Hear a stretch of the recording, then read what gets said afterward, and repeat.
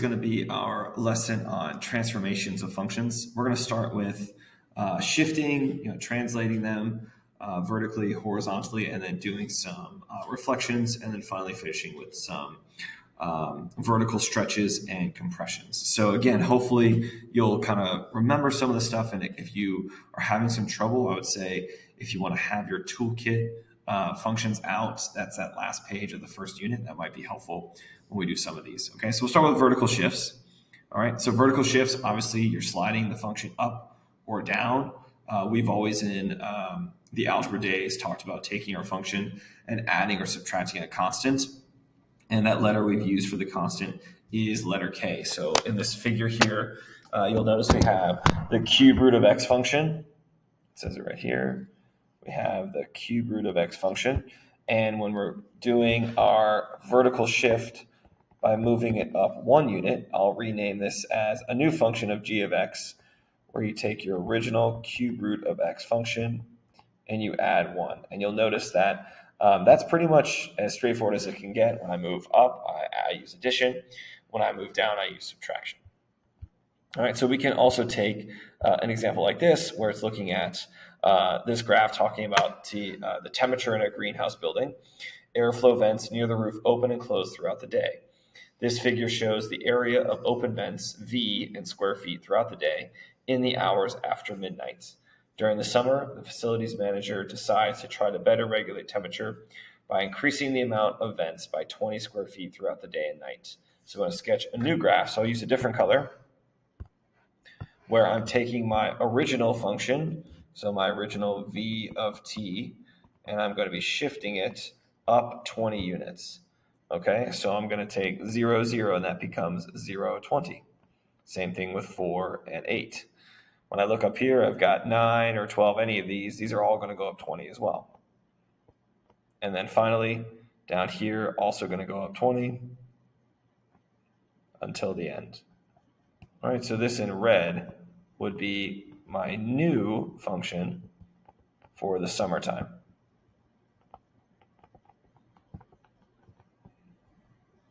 All right, so that's how we vertically shift.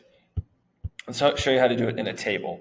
So in a table here, all right, it's asking us to vertically shift these ordered pairs by going down 3 units, right? -3 is going down.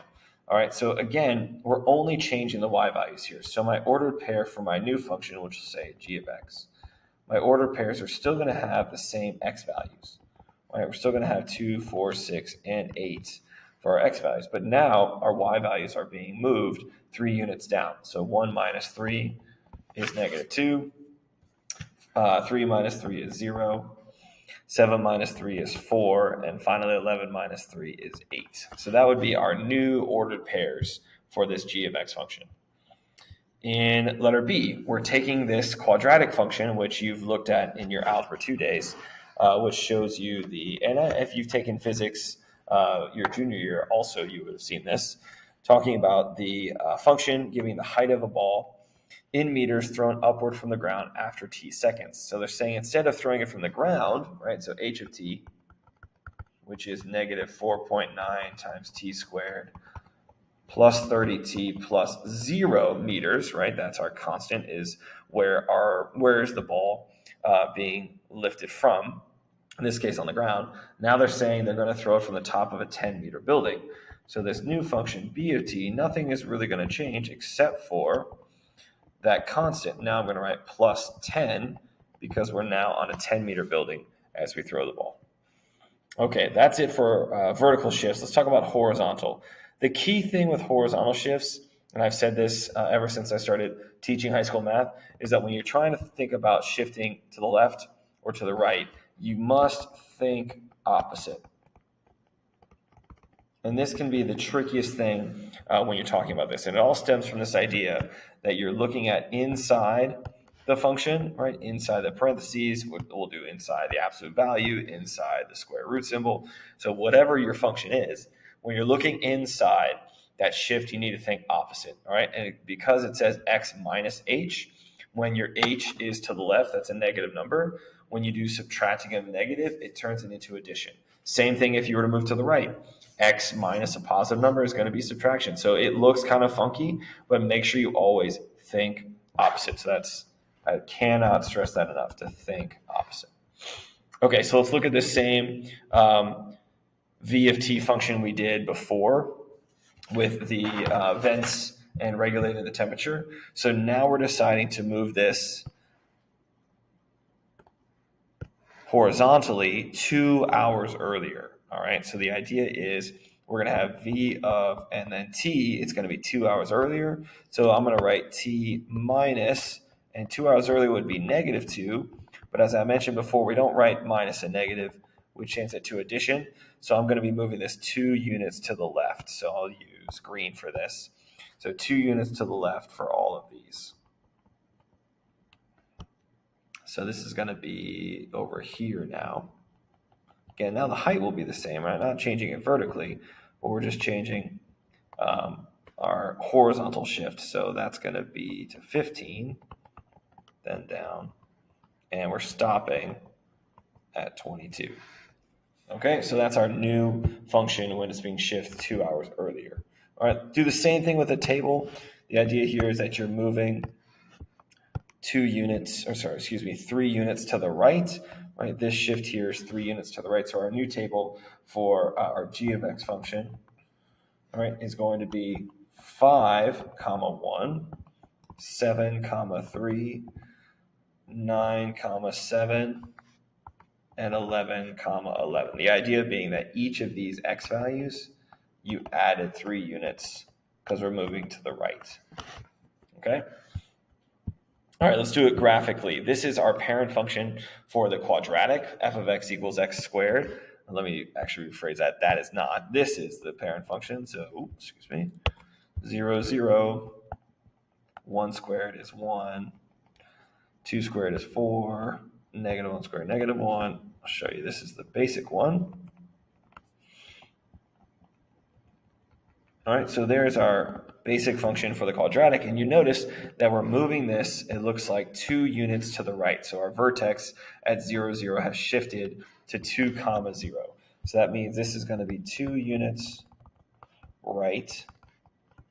All right, so how we would do this is our g of x function would be taking that f of x function and doing x minus 2. So when we do that for our g of x, we're going to do x minus 2 squared. Some students will want to expand on that. You can if you want. Just make sure you don't expand incorrectly. That's a very common mistake here. I'm just going to leave it, something you talked about in your algebra days. That is just in vertex form. If you wanted to expand it to standard form, feel free, but it's completely not necessary. So just make sure, no need to do extra work. Just going to bring in opportunities for mistakes.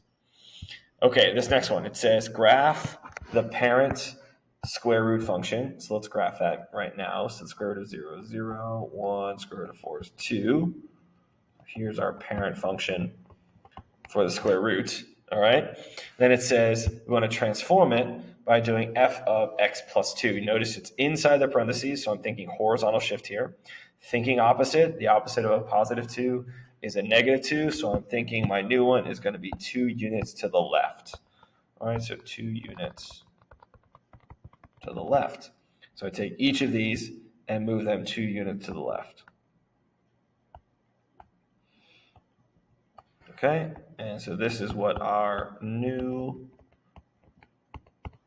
function would look like. Okay, now is this a horizontal or vertical shift? We said it was horizontal because it's inside the parentheses.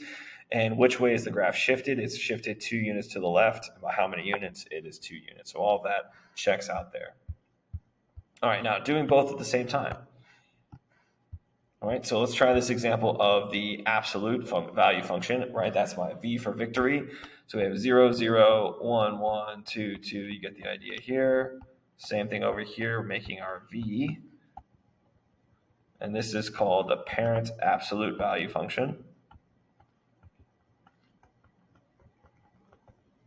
All right, and it wants us to do f of x minus 2, so that's my horizontal shift inside the parentheses. All right, and then plus 4 is going to be my vertical shift. So I'm thinking 2 units, change colors here. Let's go red. So 2 units, and I'm going to look at thinking the opposite of a minus 2 is a positive 2, so that's 2 units to the right. And the plus 4 is 4 units up. All right, so to take each of these points and move them 2 units to the right and 4 units up. So 2 units to the right, 1, 2, 3, 4 units up. All right, now we're kind of off the grid here, but I think you can get the idea. If I were to make more of a V, and you might be thinking, oh, the size has changed. It really hasn't, right? You haven't changed the size of the V. I just stopped drawing because I don't want to draw over more words. But the idea is you don't change the size, you're just changing the location of the V. Okay, let's try to write a formula based on the toolkit function here. This is the parent square root function. So if I were to do the parent square root function like I did earlier, it would look like this. All right, so that would be f of x is the square root of x. But you'll notice we're shifting it. All right, so if I move, my vertex has moved 1 unit to the right and 2 units up. So 1 unit right and 2 units up. So when I write this, h of x, right, remember inside the parentheses, in this case, it's not parentheses, inside the square root symbol is going to be that horizontal shift, that right. I got to think opposite. So x minus 1 would be 1 unit to the right. And then outside, I'm going up plus 2 because I'm going up 2 units. So this would be my new function, h of x. You probably should use blue since it matches that one, my bad. Okay, let's try one more here before we get into some reflections. This says we have the parent function for the reciprocal 1 over x. We want to move this one. Okay, we want to move this 1 unit to the right. So that's going to be inside the parentheses where I think is with the x, 1 unit to the right. So that x minus 1 in the bottom. And then outside, so past your fraction symbol is 1 unit up, so plus 1. This one can be a little tricky, so just kind of commit to memory that if you're dealing with the parent reciprocal function, that when you are dealing with a horizontal shift, you're thinking underneath the radical, underneath the fraction bar. And if you're doing a vertical shift, you're thinking outside of it. All right, let's go into reflections. All right, now reflections, all right, when we think about these, it can be a little bit trickier, but a vertical reflection reflects a graph vertically across the x-axis. And that can be a little confusing with that one. While a horizontal reflection reflects a graph horizontally across the y-axis. Okay, so I always just think like vertical reflection, you think vertical, you're thinking actually is a y value, but in terms of changing the values, we need to be thinking about over the x-axis, because we're actually, when we do that, we're changing the y values. So that's why it's a little confusing, is because it's based on what's changing in the ordered pairs. So sometimes it might help just to change the ordered pairs, then you'll see, I think, what happens. All right, so let's try to do this one here, this parent radical function. So again, vertically, right, so when letter A here is going to be over the x-axis, right, because the y values are becoming the opposite. And horizontally is over the y-axis because the x values are becoming the opposite. So when I do this one, all right, over the x-axis is going to go down this way. And then when I do over the y-axis, it's going to reflect this way. All right, and as you get more comfortable with that, I think it'll be a little simpler. Okay, let's try to do it with a table. All right, so with the table, as I said earlier, it's all about when you're doing this, you're doing the opposite either of the y's or the x's. So in this first one, letter A, for g of x, all right, it says the opposite of the entire function. So that's opposite of the y values. So your x's are going to stay the same, but your y values will be different. So they'll become the opposite. In this case, they're all positives, so they all become negatives. Just be clear, it doesn't mean they're always going to be like that. If it were a negative, it would become a positive. And for B, which is h of x, that's where the x's are becoming the opposite. So that's going to be 2, 5. 0 can't become the opposite, so that stays the same. -2, 15, and -4, +20. So I think that'll probably be the best way to think about it. All right, now these next two slides are showing you kind of how to find whether two functions are even or odd. And just a reminder about what that means. If a function is even, all right, an even function means that it has y-axis symmetry. Okay, so if you have a function that you're looking at it and it's symmetrical about the y-axis, that is called an even function. If you're looking at a function and it's an odd function, that means it has origin symmetry. So that means if you're in the first quadrant, it's going to reflect over to the third quadrant. I'll get into that more as we talk about this, but I always tell students is the most basic even function is x squared, right? That 2 is an even number, which is a parabola. And the most basic odd function is x cubed, which is your cubic function, which looks like that letter S. All right. Now, the way that I've always taught it is to think of it like this, is that if you have your function and it's equal to, so my original function is equal to f of the opposite of x, then this means the function is even. And then if you take what you just found, and if that's equal to the opposite of the entire function, then that's odd. And that's kind of how I would practice these examples. So let me show you. So you have, I'm going to first do checking to see if f of x is equal to f of the opposite of x. So let's do the f of the opposite of x. So I get the opposite of x cubed plus 2 times negative x. So when I do that, I get negative x cubed minus 2x. So check for a moment, are these the same? So I'll highlight them. Is the original function equal to what I got for f of negative x? The answer is no, right? It's not. So it is not going to be even. Let's see if it's odd. This is where I do the opposite of the original. That's important to make sure you do the opposite of the original. X cubed plus 2x, which would be negative x cubed minus 2x. So now you're comparing, and it's going to come up with a different shade, but this green, right, with this turquoise, I guess I'll make it simpler and just use green on that one. There we go. I'll put that back, don't worry. So you compare the green ones, all right, and are those the same? The answer is yes, so that means this function is going to be odd. Let's do the same thing with letter B. So I'm going to do f of the opposite of s, which is negative s to the fourth power plus 3 times negative s squared plus 7. All right, when you take something to the fourth power, it's just going to make it s to the positive fourth power plus 3 times s squared plus 7. And look at that, that's exactly the same as my original function, f of s. Because those are the same, this is what we call an even function. So that's how to do it algebraically. Okay, our last thing. All right, we're going to do some stretches and compressions in the vertical direction. Okay, so this is where it can get a little tricky because you're putting numbers in front of the entire function. So if the constant that we're putting in front of it is greater than 1, then what we get is called a vertical stretch. All right, and I'll show you in class the way I used to always think of it. Like if you take a string and go right through the top of my head and pull it on that to make me thinner, that would be called a vertical stretch.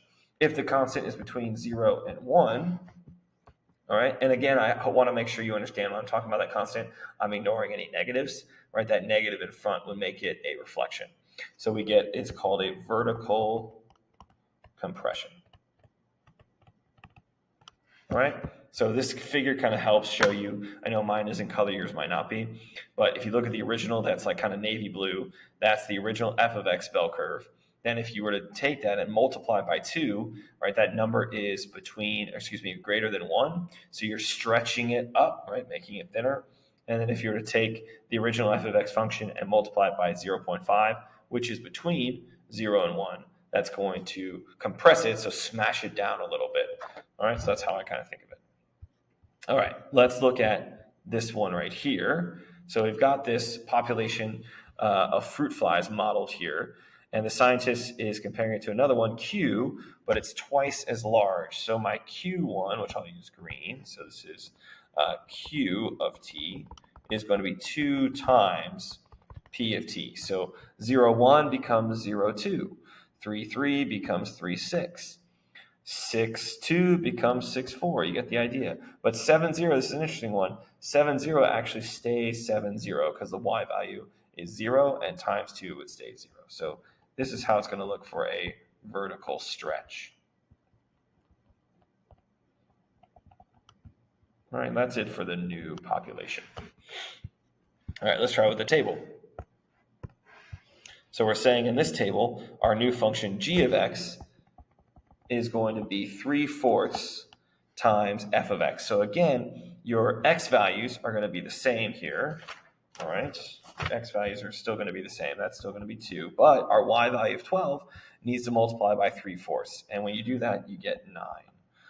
Same thing here. 4 stays the same, but 16 times 3/4 is 12. 20 times 3/4 is 15. And 0 times 3/4 stays 0. All right, our last bit here, and then we'll be done. We want to write a formula for a function that we get when we stretch the identity toolkit function by a factor of 3, then shift it down 2 units. So my new function g of x, and you can use whatever letter you want, g of x is going to take that identity toolkit function, which I'll call f of x, multiply it by 3, because it's a vertical stretch, not a compression, right? If it was compression, it'd be a little different. And then I'm going to shift it down 2 units. So I'm going to do -2 out after the function. If it was a horizontal shift, so left or right, that'd be going inside the parentheses. All right, so that's it for our transformations. Good luck on the practice.